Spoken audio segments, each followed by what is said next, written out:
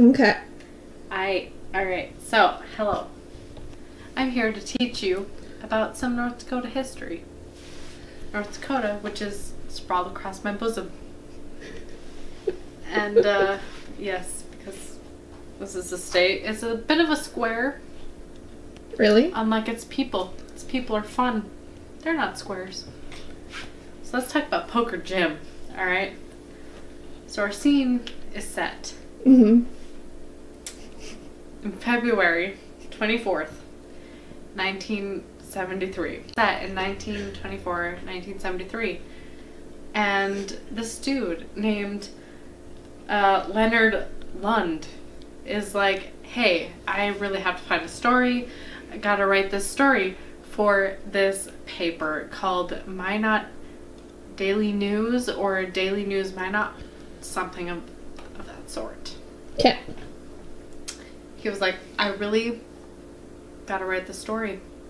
Because his boss is like, breathing down his neck, like, hey, you gotta write a story. We gotta print something.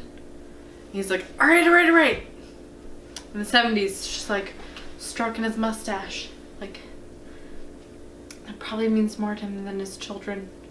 His mustache is very important in the 70s, right? Yeah.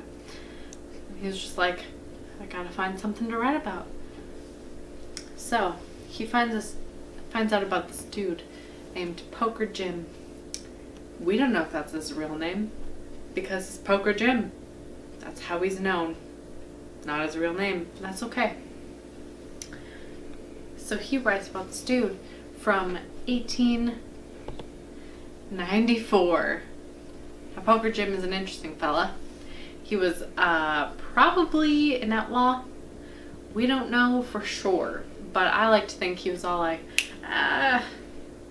you'll never catch me alive, coppers! And then he goes and he joins this cattle ranch to ranch some cattle from a dude named, let's see, Pierre Webuch. I don't know French. I took Spanish in high school. So Pierre, we're just gonna call him Pierre because that's the best thing I can pronounce. And Pierre was like, alright, so I don't know anything about you. We're gonna hire you. We're gonna ranch some cattle. I don't really know anything about ranching cattle. I don't know what that entails. So we're gonna do this.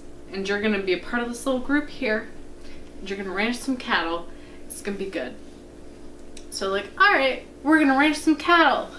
Except that it's winter. It's winter from the South Dakota.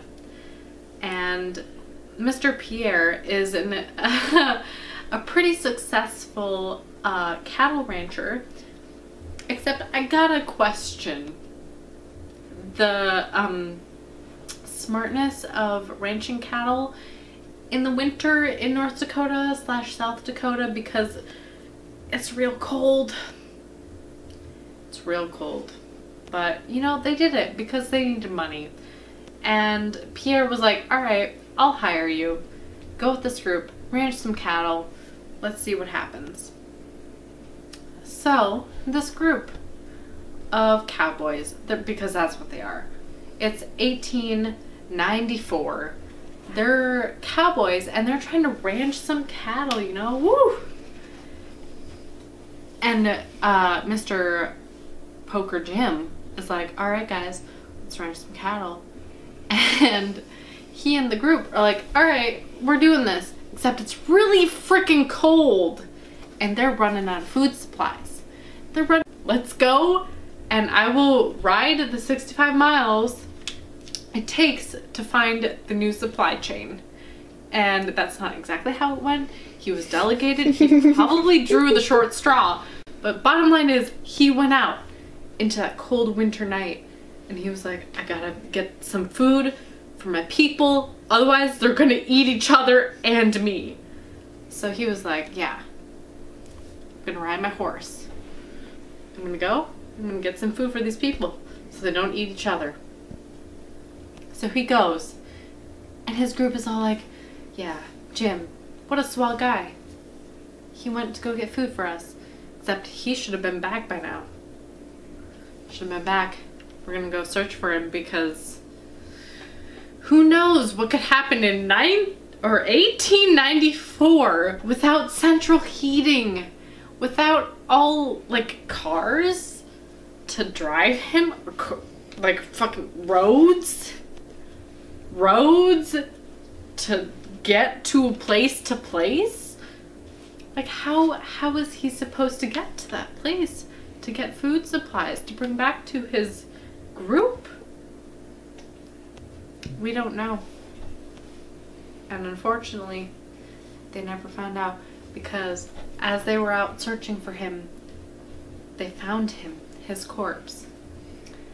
His corpse was frozen to death. You know, his homies, they find his frozen body and they're like, oh God, damn it, he was so close. He was only 10 miles away from our camp.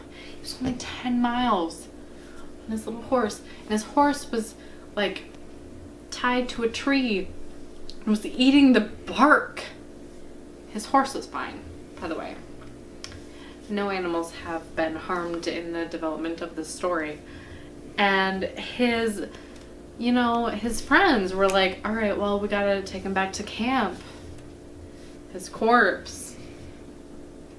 I mean, his friends were like, I mean, I don't want to be rude or anything, but like, what do we do with his corpse?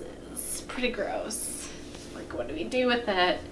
So they put his body in the rafters of their camp there. So, like, they were sad that their friend Jim, good old Jimmy, was dead from coldness because he was trying to get them food to survive. So they're like, you know what we're gonna do? We're gonna have a poker party. So they had a poker party. They're like, yeah, we'll get the fire going, we'll get the whiskey, we'll get the poker, and we're gonna have a good time in memorial of Jim. Poker Jim, as we now call him. And they're just having a good old time. They're sad. They're weeping. They're just like, oh, Jim, he's such a good guy.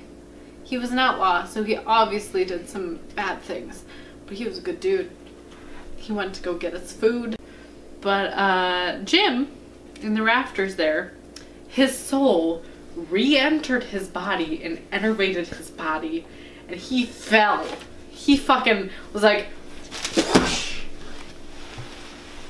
You bitches thought you could move on from me that fast? No. No, you could not. So he completely fucked up that whole poker party. He was like the fucking, I don't know, Games of Thrones. Weird, they never watched it. Like, he was the, what are they called? Walking Dead. The White Walkers. White Walkers. He was a White Walker. He was like, ah, I'm back from the dead. I'm frozen. I'm so cold. Except that he was actually dead. But like their fire that they had started warmed his body, so he fucking fell on their table. And the people were really freaked out and were like, okay, we won't play any more poker. We're just gonna call it a day. And that's the story of Poker Jim.